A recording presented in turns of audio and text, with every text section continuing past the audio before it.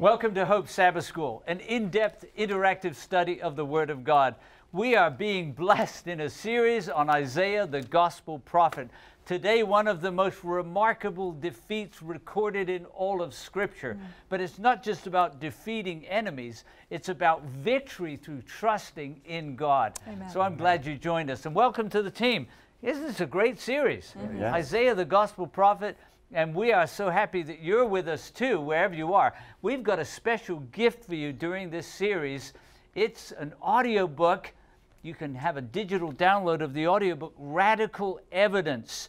You see, all of the prophecies we're studying in Isaiah about Messiah, it's all through the Old Testament scriptures. In fact, Jesus gave a Bible study to 2 disciples on the Emmaus Road. You'll be blessed as you listen to this audiobook and stories of people today whose lives have been transformed connecting with Jesus. How can you get your copy? Just write to our regular email address, sshope@hopetv.org, and in the subject line, just put free offer. We'll send you the information so you can download your free copy. You can even share it with friends who need to know more of the truth about Jesus, the true Messiah. You know, we're so excited to hear from you, our Hope Sabbath School family around the world. And here are just a few emails. But when you write and ask for your free audio book, share with us how God's blessing your life through a study of His Word. Well, let's see. Here's Arizona in the United States. Mamie writes, "Greetings, Hope Sabbath School. Greetings. I've been watching for almost 2 years now, and I am thoroughly blessed by the program. May God continue to bless and keep you. Amen." Amen. Well, thanks, Mamie, for writing to us from Arizona. You brought some joy to us. Here's Monique writing from Jamaica, and she says, "For 6 years, I quietly observed the Sabbath, making decisions to honor it. Hope Sabbath School has always felt like a fellowship."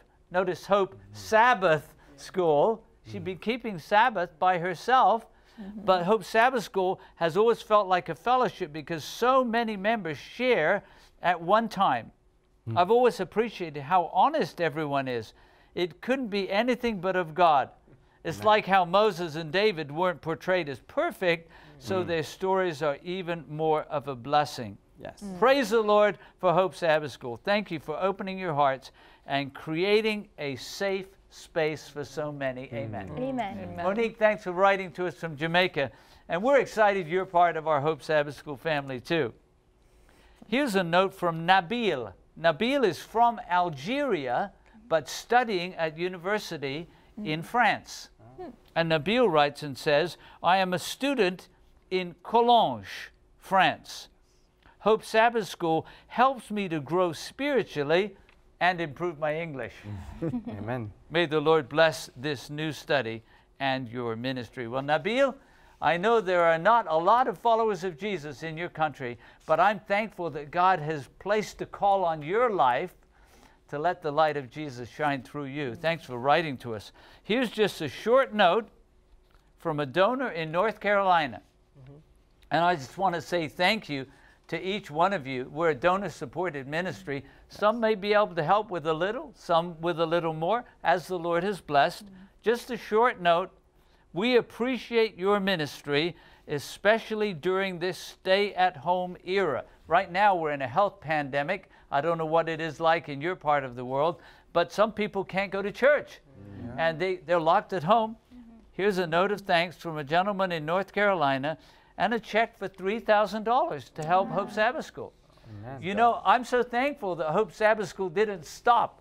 We record 6 months ahead, but we were shut down for a while. Yep. But I'm thankful they let us come back to the studio, though you notice there's only 5 of us instead of 12. But God is blessing. Give them a wave, everyone, the Gideon's Band. Yeah, God is able to work even with a small group. Well, Ernest writes from Ghana and says, "Thank you, Hope Sabbath School. I always use the Hope Sabbath School outline to teach a study at my church, and it's going great." That's awesome. God bless you and everyone, especially those who come together so we can have this lively discussion. Amen. Amen. Well, what many have found, and what I want to encourage you to do, is download the outline and start an in-depth interactive Bible study in your church. And you can give a copy of the outline to everyone, just like Ernest is there in Ghana. Well, we always are hearing lots of great testimonies from around the world.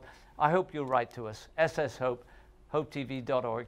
Members in over 220 countries around the world. Hallelujah. Right now we need all of you to sing, because we can't sing in the studio. But our theme song is taken from Isaiah chapter 55. Seek the Lord while he may be found. Call upon him while he is near. Let's sing together. Seek the Lord while he may be found. Call upon him while he is near.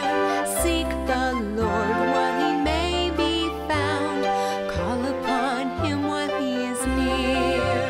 Let the wicked forsake his way, and the unrighteous man his thoughts. Let him return to the Lord, and he will have mercy on him.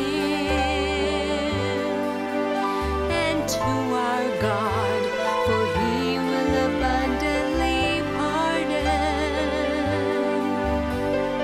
He will abundantly pardon. Seek the Lord while he may be found. Call upon him while he is near. Seek the Lord while he may be found. Call upon him while he is near.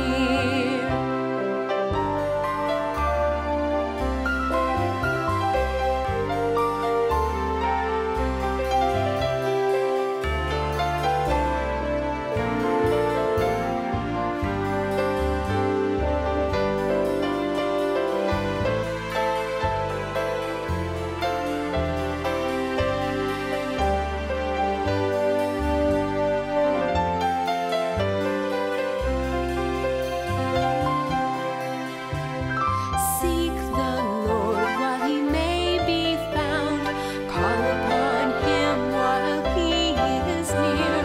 Seek the Lord while he may be found. Call upon him while he is near. Call upon him while he is near.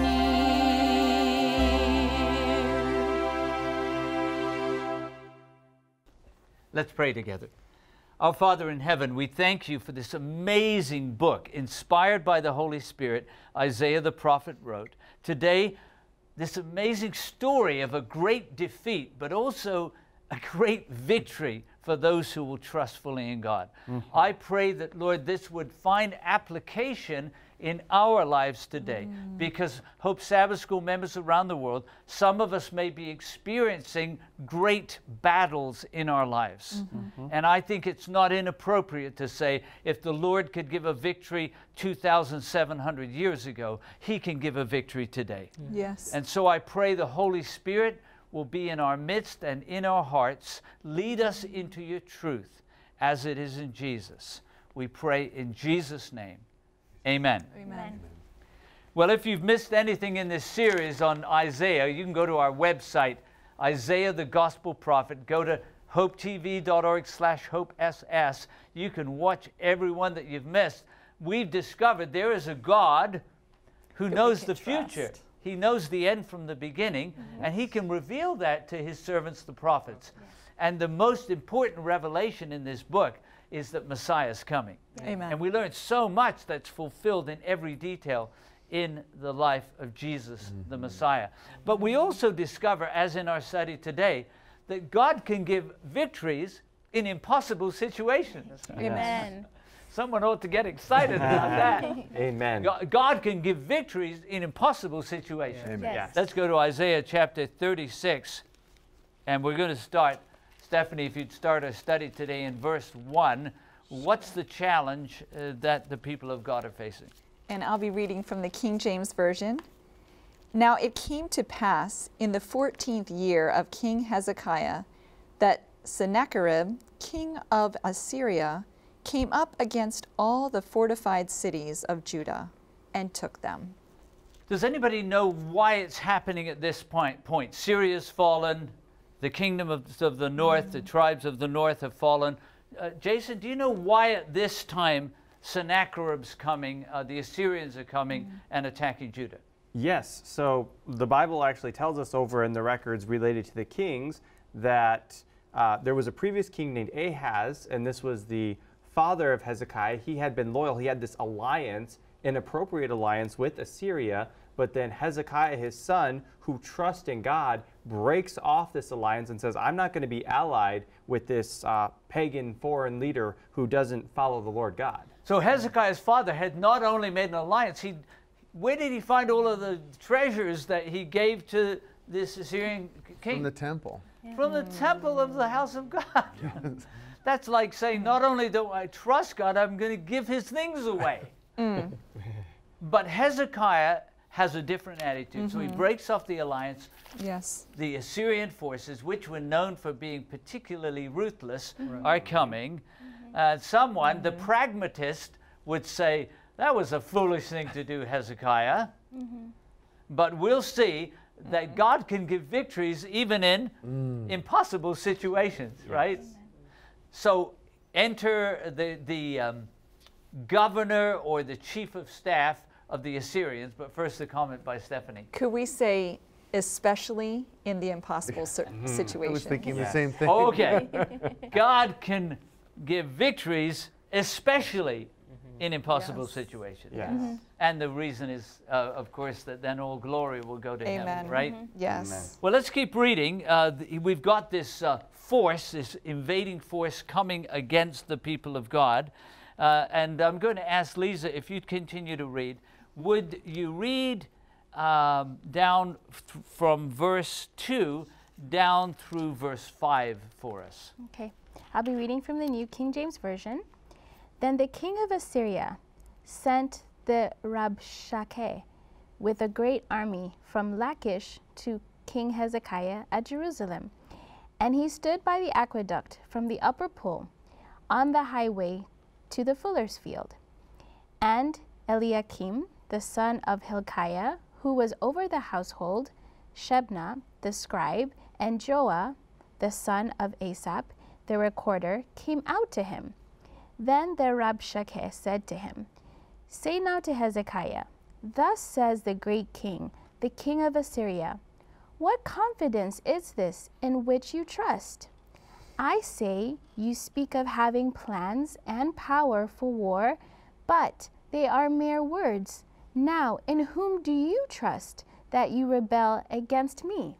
Well, he doesn't want to know the answer, but what is the answer? In whom does Hezekiah trust? God. God. God. He trusts in the Lord, God. Amen. But this, by the way, it calls him the Rabshakeh. Does anyone have in your margin what that word means? Billy? Mine says chief of staff or governor. Chief of staff. So this is kind of the right-hand man, right? The king's not going right up front unless somebody shoots him with an arrow, but he sends his governor or chief of staff, and he comes and he engages in a propaganda campaign. And the propaganda campaign could be summarized in one sentence. What would it be? Don't trust your king, Hezekiah. Well, I think it's more than don't trust your king Hezekiah, though that would be included. Jason? Don't trust God. Yes. Yeah. Yeah, you know, the God in whom you say you trust didn't deliver Lachish. The God, by the way, there are reliefs, you know, the carvings on the wall, there are reliefs that show the conquering of Lachish, okay? So it's like, these have fallen, these have fallen, these have fallen, and you're next. Yep. How foolish of you to think that you could trust in God. The story continues. We're reading on in the story, and we got down, I think, through verse 5, right? Right. Yeah. In whom do you trust? Let's keep reading, Lisa. Verses 6, and let's read down through verses, let's see, go down through verse 12. Okay. I'll be reading from the New King James Version. Look, you are trusting in the staff of this broken reed, Egypt, on which, if a man leans, it will go into his hand and pierce it. So is Pharaoh, king of Egypt, to all who trust in him. But if you say to me, we trust in the Lord our God, is it not he whose high places and whose altars Hezekiah has taken away and said to Judah and Jerusalem, you shall worship before this altar? Now therefore, I urge you, give a pledge to my master, the king of Assyria, and I will give you 2,000 horses, if you are able on your part to put riders on them. How then will you repel one captain of the least of my master's servants, and put your trust in Egypt for chariots and horsemen? Have I now come up without the Lord against this land to destroy it? The Lord said to me, go up against this land and destroy it. Then Eliakim, Shebna, and Joah said to the Rabshakeh, please speak to your servants in Aramaic, for we understand it, and do not speak to us in Hebrew, in the hearing of the people who are on the wall. But the Rabshakeh said, has my master sent me to your master and to you to speak these words, and not to the men who sit on the wall, who will eat and drink their own waste with you? Oh, what's going on here? What strategy, Jason, is this chief of staff using from the Assyrians? He's trying to intimidate them, both the leaders of the people and also the people present. And he's even making up lies to do it. This is propaganda. I'm glad you didn't miss the lies. I mean, there was some truth there, but deception is a mixture. What are some of the lies he's mixing in there? Well, one of the lies relates to the high places. These are kind of pagan worship places that Hezekiah has actually taken down. And this guy says, Hezekiah went against God to do that, the God you serve, even though the truth is Hezekiah is actually bringing them back to the worship the way God intended. That's one of the lies. Right. And there's another lie too. He says that your God, meaning the God of heaven, that he's working for him. So he's making claims here, which actually reminds me almost of like what Satan himself did, that I'm doing this on behalf of God. He's directly claiming God's power in this, the true God, even though he's against God. Yeah, we're going to keep going with the story, and then we'll make some comments. 13 through 20, the story is unfolding. This is a 8th century BC propaganda campaign. This is dropping leaflets from airplanes. This is social media spamming to the ultimate degree. And it's a mixture of a little bit of truth, we're a powerful nation, and a lot of lies. Let's keep reading verses 13 through 20. I'll be reading from the New King James Version. Then the Rabshakeh stood and called out with a loud voice in Hebrew and said, hear the words of the great king, the king of Assyria.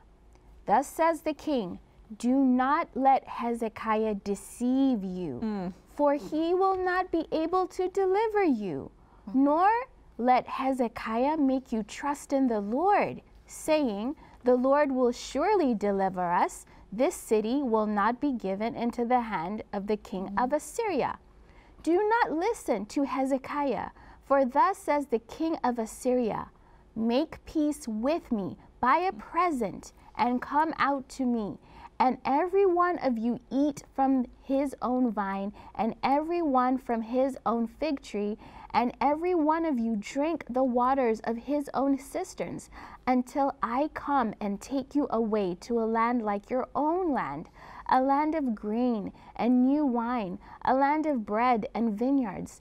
Beware, lest Hezekiah persuade you, saying, the Lord will deliver us.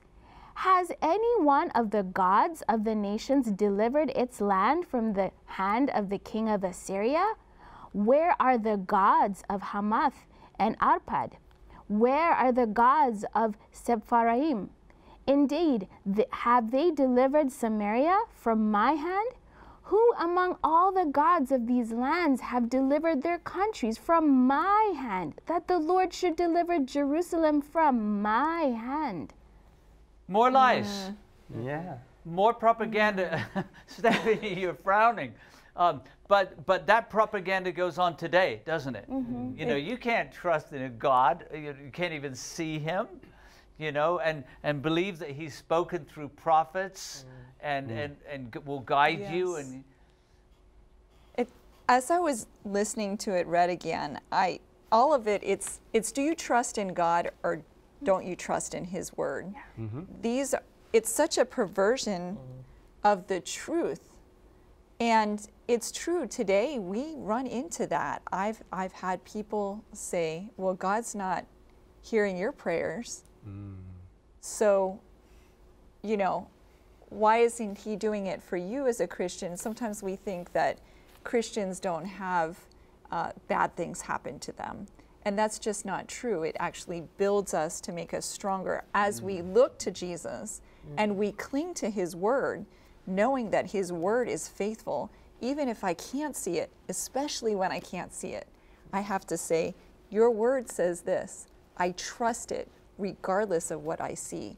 And they're looking, this is human reasoning versus God's Word. That's how I see it, human reasoning. Well, what about this?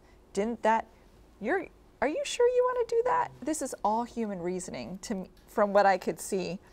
Trusting in God's Word, it's faithful and true. It's the only thing that will get us through. Well, let's see how King Hezekiah, let's see what counsel, Billy, he gives. If you'd read verse 21 of the chapter for us. Okay. Chapter 36, verse 21. What are your thoughts about King Hezekiah's instruction to these, to his leaders? I'll be reading from the King James Version, New King James Version. But they held their peace and answered him not a word, for the king's commandment was, do not answer him. What do you think about that, Jason? That's very wise. When the enemy comes at you with attacks, whether it's openly blatant or in this case deceptive with all kinds of propaganda, the best answer is to not answer. Let God be the one to answer. Don't you try to do it for yourself. That's right. What do you think, Travis? I was just thinking, I wish that Eve would have had that counsel. Don't even talk to him. Don't even talk to him. Don't even talk to the enemy. Don't talk. All right. Now, there is something that we should do, but that, because if they had tried to explain, oh, some of these things you said were not true. It was not Hezekiah. Those were not God's high places. Was this governor wanting to listen? No. No, not at all. It's pure propaganda. Yes. What should we do then rather than not listen to the enemy? Well, let's look at the next verse.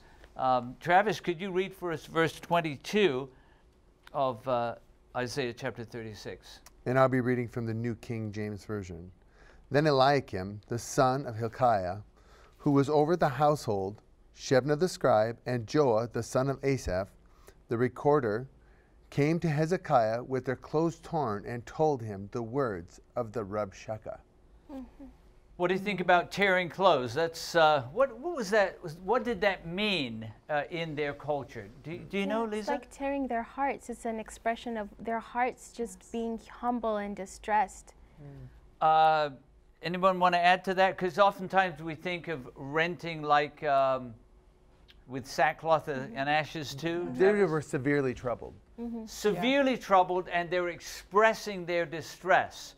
Have we found a solution yet by tearing our clothes? No. Not yet, right? Not yet. Travis, could you keep reading for us in chapter 37 and read for us, if you would, the first 4 verses of chapter 37. Again, I'm reading from the New King James Version.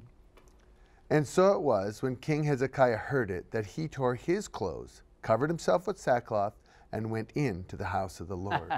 No, just hold it right there. We're going to read the next few verses. What is really important about that verse? Jason? He went into the house of the Lord. He went to God. It's not enough to be in distress. Yeah. That's right. Right? Yeah. Tears his clothes, Yep. covered himself with sackcloth, but don't stop there.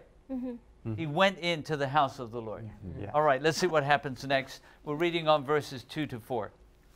Then he sent Eliakim, who was over the household, Shebna the scribe, and the elders of the priests, covered with sackcloth, to Isaiah the prophet, the son of Amoz. And they said to him, Thus says Hezekiah, this day is a day of trouble and rebuke and blasphemy, for the children have come to birth, but there is no strength to bring them forth.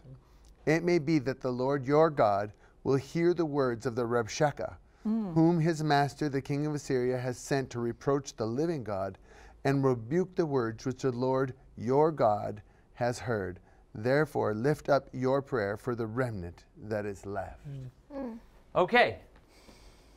Stephanie, you talked about God specializes in victory, especially in impossible situations.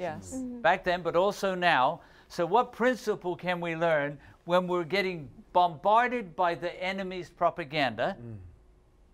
Go to the house of the Lord. Yeah. Don't be mesmerized by the propaganda. Yes. Go to the house of the Lord and seek. What did they do when they went to the house of the Lord? Seek God. They saw God and they said, go to the prophet. What Isaiah. Go to Isaiah, right? Yes. What will the Lord tell us to do? Now, we don't have prophets walking around today, but we do have the writings of the prophets, right? Yeah. And doesn't it say somewhere that the word of the prophets, his word is a lamp Yes. Yes. to our feet And a light to our path. and a light to our path? Okay, so let's see, Stephanie, you have a comment, and then I want you to read on with verse 5. I also see him separating himself from those who are, in other words, he's not around Rabshakeh, and he's going to the Lord. So distancing ourselves from the noise so that we can hear God and his leading. Powerful. Isn't there a text somewhere in the Psalms that says, I have set the Lord always before me? And I When will not he be is at my ashamed. right hand, I will not be shaken or moved. Yes. That's right. That's Psalm 16 and verse 8. I have set the Lord. So I'm not Yes. setting the enemy's propaganda Yes. before me. Right. I'm setting the Lord before me. When he's at my right hand, I will not be moved. Now, we can go to the Word of God, to the words of the prophets. Yes. They actually call the prophet. Will you read what the prophet tells them? Reading on in chapter 37 now, verses 5 through 7. And the King James Version says, Thus the servants of King Hezekiah came to Isaiah, and Isaiah said unto them, Thus shall ye say unto your master, Thus saith the Lord, Be not afraid of the words that thou hast heard, wherewith the servants of the king of Assyria have blasphemed me. Behold, I will send a blast upon him, and he shall hear a rumor, and return to his own land, and I will cause him to fall by the sword in his own land. A prophecy Isaiah gives about this massive force that's gathered against Jerusalem. And what's the prophecy say? He's going to go back home. He's going to go back home, and it's not going to be a happy arrival when he gets Happy back ending. home. Right? Yeah. This leader who is not only intimidating you, but blaspheming the name of the Lord Yes. God. Yes. Here's a prophecy about what will happen to him. Yes, And definitely. even before that prophecy, he says, Be not afraid of the words that you've heard. It was a comfort. Don't worry about that. Don't be afraid of the words. Let me tell you what will happen. So the propaganda continues. What does that tell you? The enemy doesn't give up. Yeah. And the enemy doesn't care about truth either. That's The right. enemy could say, oh, well, if the Lord said this is all going to fall apart, then we'll stop harassing you. No. Does Satan know that his time is short? Yes. Yes. Yes, he does. He knows. He knows who rules over the affairs of history. Does he give up? No. Why? Why didn't Sennacherib give up? Why didn't his governor, the Rabshakeh, why didn't he give up? Because they were Aligned with use- darkness. they were aligned with darkness. They were aligned with darkness. They were intent on their own agenda, right? Which was evil, Yes. but they were settled in their own course. Nothing's going to change them. Well, the bombardment continues, but Jason, I want you to notice verses 14 through 20, how Hezekiah receives a letter now. The intimidation is continuing. What would you do if you received a threat from the enemy? Well, some people could say, well, I would go into a dark room and cry. I would self-medicate with food or something. Let's see what Hezekiah does when now the propaganda, the intimidation is coming directly to him in the form of a letter. I'm reading here the New King James Version, Isaiah chapter 37, verses 14 through 20. And Hezekiah received the letter from the hand of the messengers and read it. And Hezekiah went up to the house of the Lord and spread it before the Lord. Amen. Then Hezekiah prayed to the Lord, saying, O Lord of hosts, God of Israel, the one who dwells between the cherubim, you are God, you alone of all the kingdoms of the earth. You have made heaven and earth. Incline your ears, O Lord, and hear. Open your eyes, O Lord, and see, and hear all the words of Sennacherib, which he has sent to reproach the living God. Truly, Lord, the kings of Assyria have laid waste all the nations and their lands, and have cast their gods into the fire. For they were not gods, but the work of men's hands, wood and stone. Therefore, they destroyed them. Now, therefore, O Lord our God, save us from his hand, that all the kingdoms of the earth may know that you are the Lord, you alone. That's the message of the book of Isaiah, by the way. Yes. He's the only true God, right, Travis? I'm noticing a difference between the religious leaders below him and Hezekiah, because he's claiming God as his own. And when the leaders went to Hezekiah, they said, "Your God." Yes. So I noticed that there was that Hezekiah had to have been a good leader because he trusted in God, and the leaders that were below him, their faith in God must not have been as strong as their king. That's a good observation. So what do you think about his strategy? You know, the intimidation comes, he takes it, Lisa, and he just opens it before the Lord. What do you think about that? I think sometimes when we hear these threats, just bring it to the Lord. Say, Lord, I hear these things, or I've seen these things about my life. Lord, speak against them, because sometimes we try to speak against them, but it's not our words that matter. It's what God says. So bring them before the Lord, and God can speak over those words. His power will trump whatever you hear. Yes, Billy. I was going to say that the physical action of bringing the letter before God, it's almost like he's surrendering the issue. It's like, this is not my problem. Like, this is your problem now, because I've done my part, and my part is to bring it before you. All the promises that Isaiah says, it seems that he's not giving up. So now I'm bringing this to you. So it's almost like he's saying that this is your problem, God. I think it's very beautiful. It was Corrie ten Boom, by the way, we talked about in a previous study, who opened the Bible and pointed to it, said, Lord, you said this. Yes. This is a little different. Instead of claiming the promise, he's taking the problem. Didn't you tell us, Stephanie, that God can give a victory, especially in impossible situations? So I'm going to just bring it to him and say, didn't he say that they have laid waste the nations and their lands? Yes. There's acknowledgement. He said, look, this is truth. This part is truth.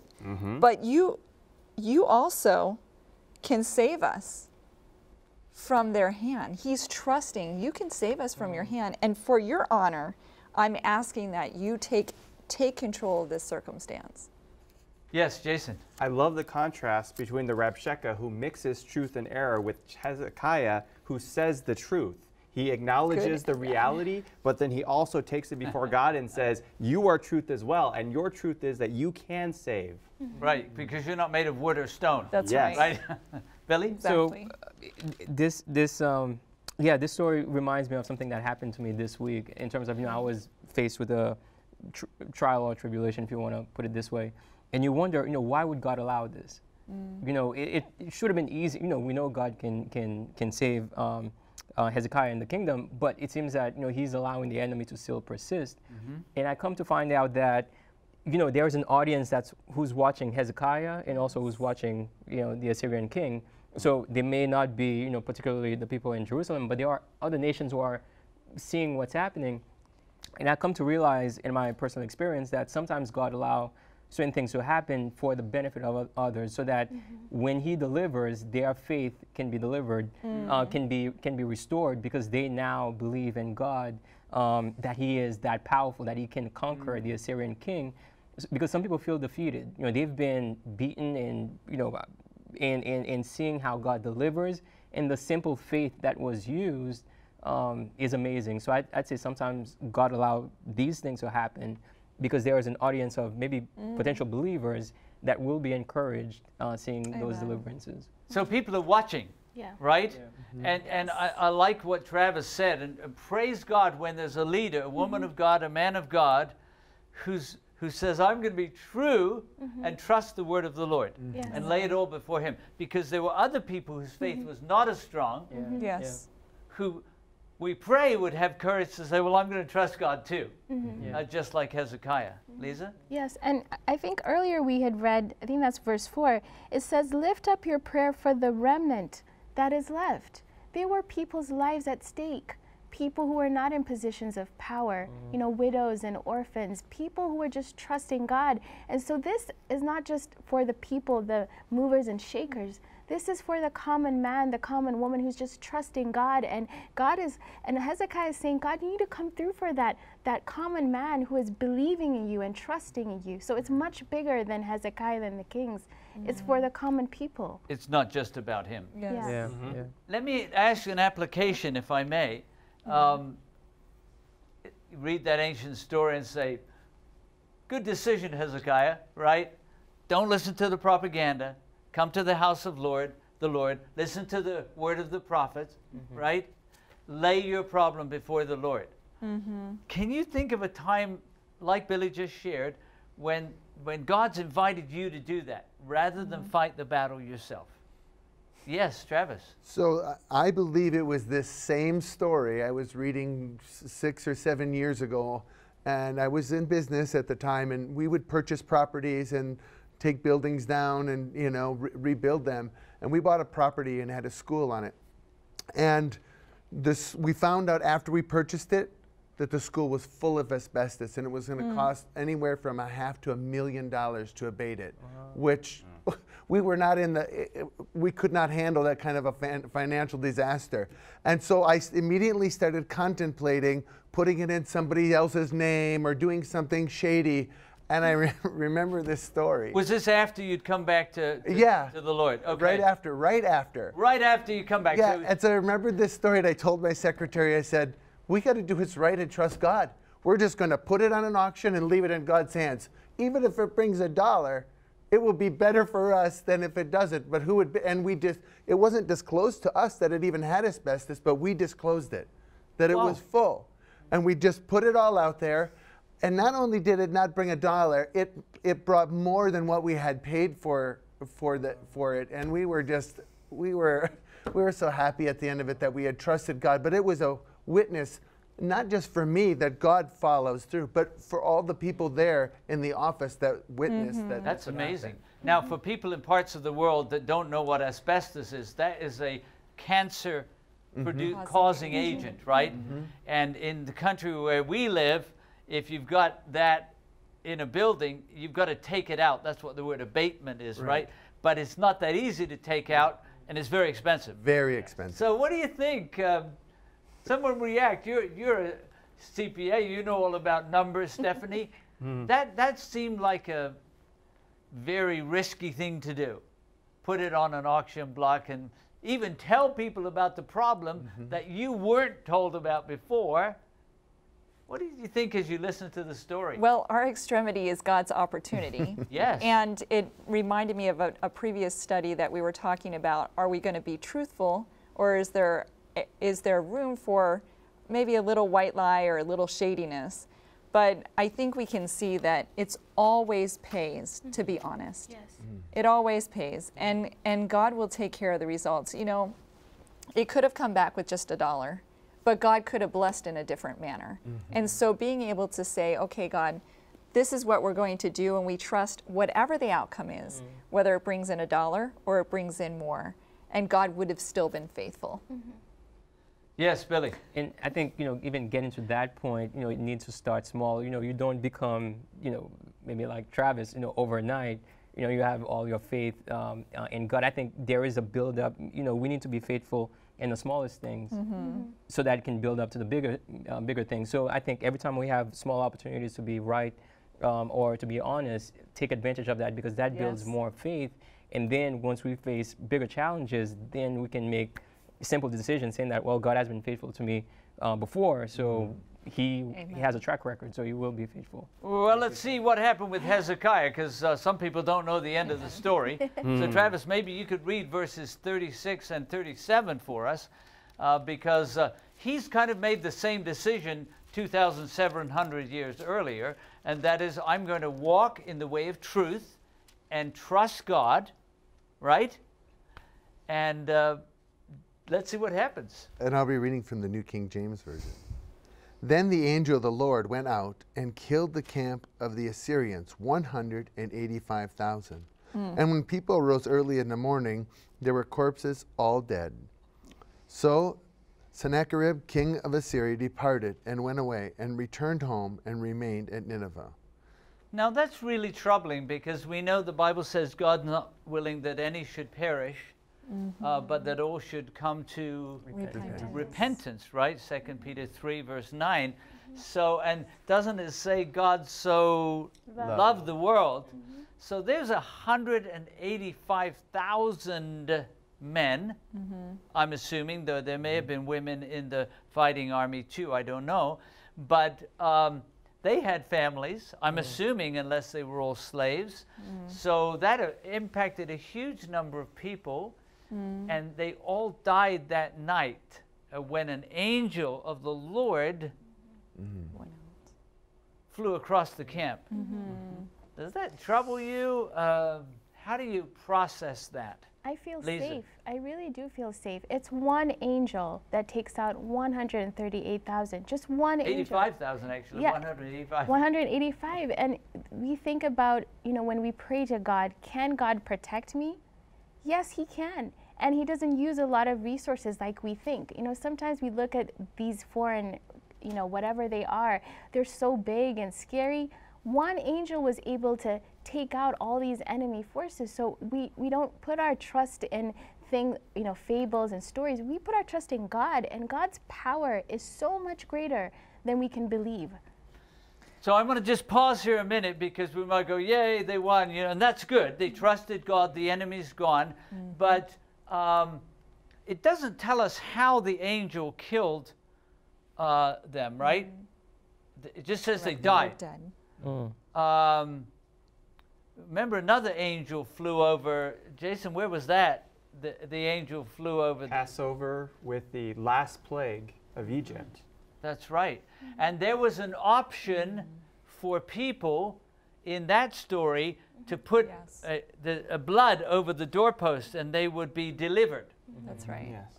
Does that mean that those Assyrian soldiers were also given an opportunity to accept the salvation that God could offer them? Jason, what do you think? Well, I think we may have some hints from this story, because if you look at the propaganda from the Rabshakeh and Sennacherib, these men, assuming that they have free will to be part of this military, they're under leaders who are very corrupt, who are very problematic. And so sometimes what happens is that when you have chosen a leader that is problematic, you've kind of already made your choice. So it may be possibly that God gave these people a chance, and maybe they've made their choice. And also some of them, just because they died there, that doesn't mean the eternal death. Some of them may somehow have been caught in this situation, and they may have accepted the true God beforehand. We don't know the details of all their personal lives. I really appreciate you saying that, because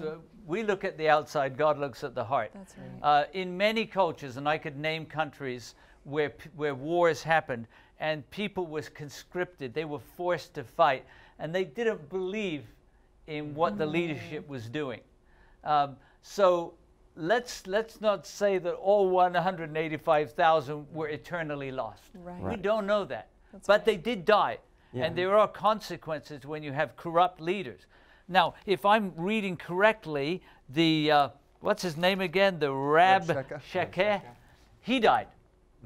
Yeah. It doesn't say he lived. So I have a question for you.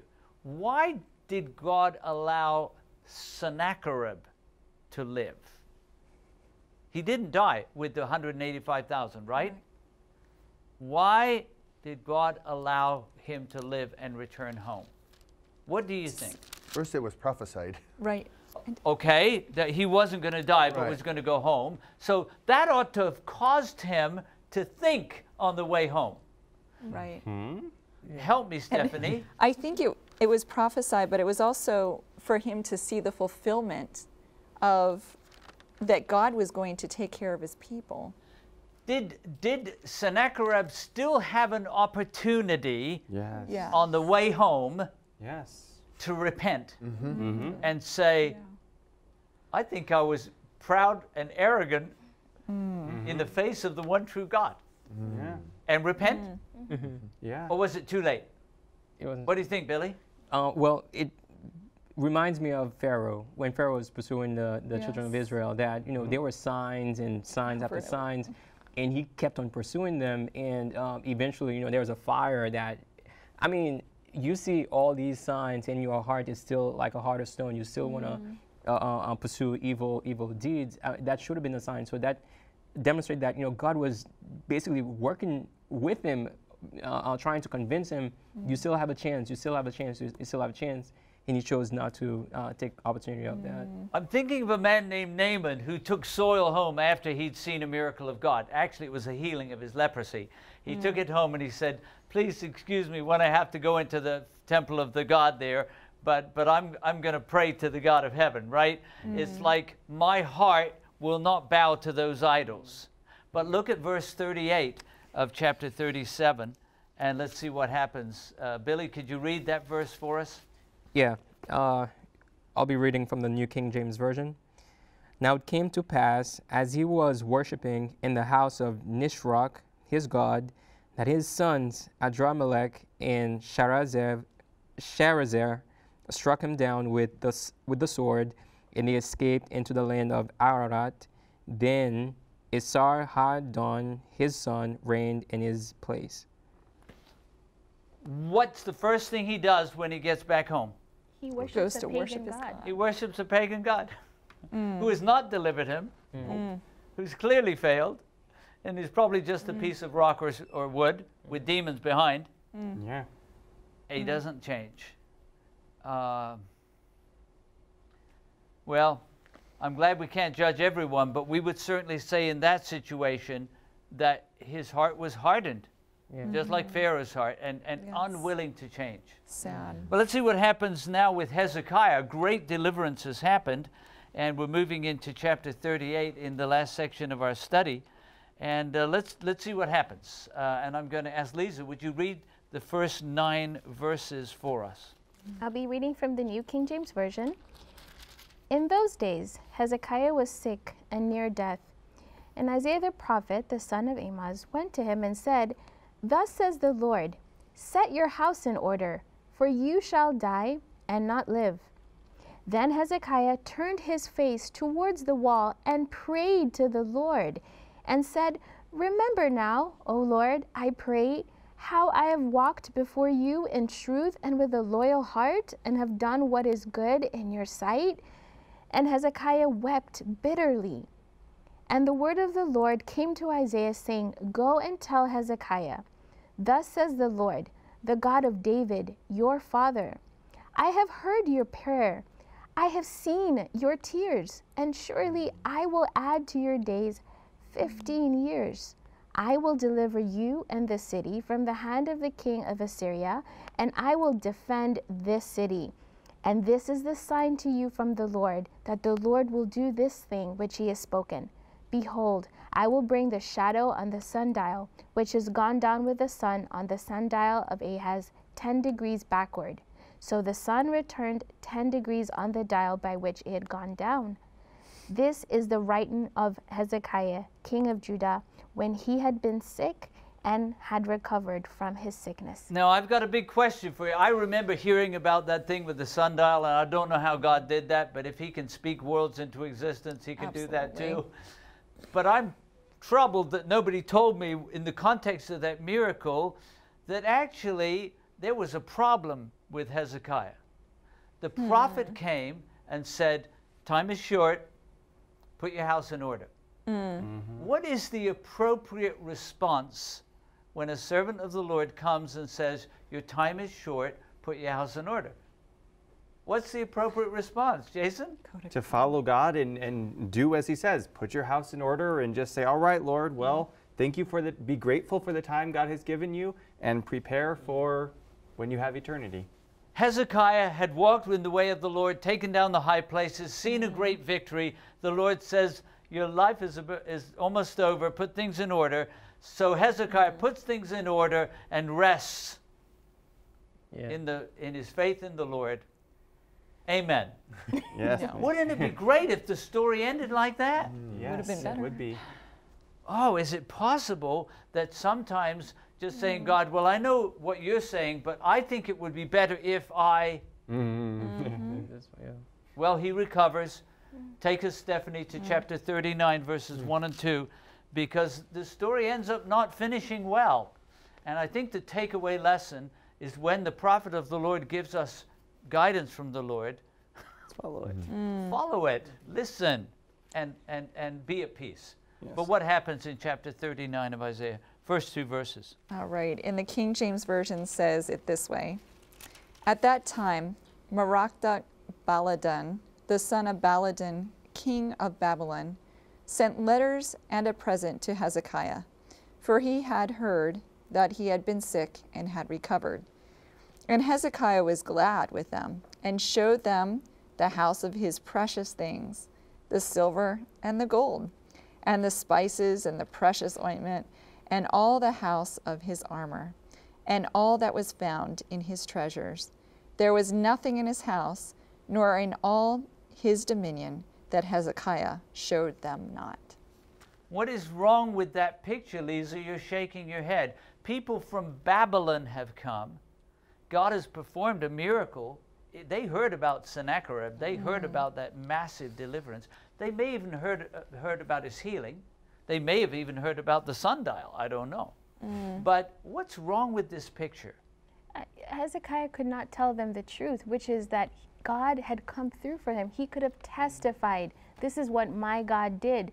And we don't know why whether he was shy or he didn't have the boldness of faith, but I think the scripture's telling us we need to be bold. We need to tell people, yes, we believe God. God has come through for us, and that testimony can go so much further than we think. So a message comes that there's some people from Babylon, okay?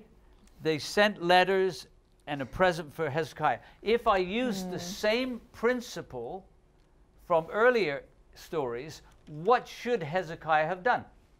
Jason? Should have gone to God and possibly even the prophet Isaiah and said, what should I do? Exactly. Lay it out before the Lord. True. Say, God, this is also kind of problematic because these are foreign emissaries and they're wanting to check out everything here. Will you please show me? And the Lord might have said, let them in, but give them a testimony of what the Lord has done. Instead, he shows all of his wealth. And do you know what the outcome of that is in the rest of the chapter? Well, the Lord says, because of that, this power is going to come, and they're going to take your descendants captive. Some of them will be eunuchs in the court, and you go, oh, I remember that. That's Daniel and his friends. But it's not going to happen in your time. And look at how Hezekiah responds in verse 8 of chapter 39. Read that for us, Stephanie, if you would. Reading again from the King James Version. Then said Hezekiah to Isaiah, good is the word of the Lord which thou hast spoken. He said, moreover, for there shall be peace and truth in my days. My Bible translation says, at least there will be peace and truth in my days. You've just been told your descendants are going to be taken as prisoners of war. They're going to be castrated. They're going to suffer trauma. And you're saying, well, this is not going to happen while I'm alive. Billy, you're shaking your head. There's a lesson in this story. We started out by saying that God can work victories, especially in impossible situations. Yes. So I'd say, well, I mean, it was so selfish of him to say that. What it tells me is that we can have victories with God. We can have powerful testimonies in the past. That does not guarantee, we cannot rely on these testimonies thinking that, okay, well, I'm fit for the next round. So there is that constant renewal that we need to have with God. The little things that we used to do in the past, the little trust that we used to have in the past, we need to keep on having them even after those victories. So coming before God with the letters, thinking that, well, you know, I need to still do that, maintain my faith, and we need to practice these little things so that we don't fall in those same traps. You know, a text flashed into my mind, and at first I thought, what does that have to do with the study? But it was a confession of Paul when he said, I die daily. Yes. I need to surrender. Another place, Galatians 2, he said, it's not I who lives, but Christ lives in me. And that is a daily decision. Right. That instead of acting foolishly, what a sad ending, that we would, when we face a challenge, go into the house of the Lord, lay the problem before the Lord, ask for counsel from the Word by the prophets, and then do what the Lord asks us to do. My friend, I don't know what you're dealing with today in your life. You may have some huge, complex issue. But I think the solution, while it may not be easy, it's clear. We need to go into the house of the Lord, to lay the problem before the Lord, to listen to what He said through the prophets and through the beautiful ministry of the Holy Spirit, and do what the Lord asks us to do. And let us not forget the victory, because the appropriate response is to praise Him, but not to rest in the past victory.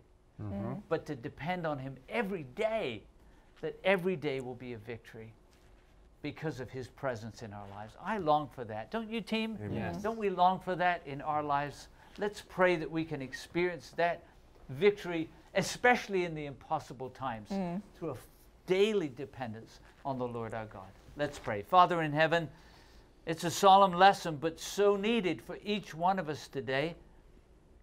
The victories of the past are not enough. We need a daily surrender, laying everything, including our very lives, before the Lord. And God, thank you that through the prophet you will guide us, and we will follow wherever you lead. And may honor and glory come to your name. In the name of Jesus we pray. Amen. Amen. Well, thanks for joining us for Hope Sabbath School today. Whatever battle you're experiencing, go before the Lord and follow His leading, and then be a blessing to those around you.